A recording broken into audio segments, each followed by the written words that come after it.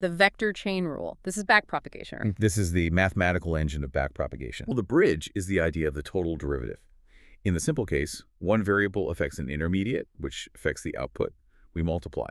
In the multivariate case, one input can affect multiple intermediate variables, and all of them can affect the final output. So you have to sum up all those different paths of influence. Okay.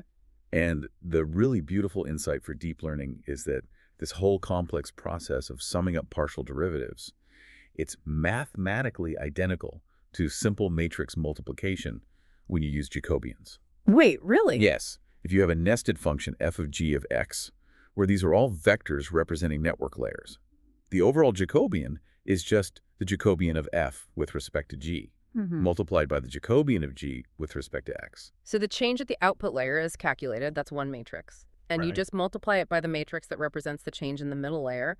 That multiplication is what sends the error signal backwards through the network. And the dimensions have to line up perfectly. Say the final output f has m components, the input x has n components, and the intermediate layer g has k components. The first Jacobian, the partial of f over g, is an m by k matrix. The second one, partial of g over x, is a k by n matrix.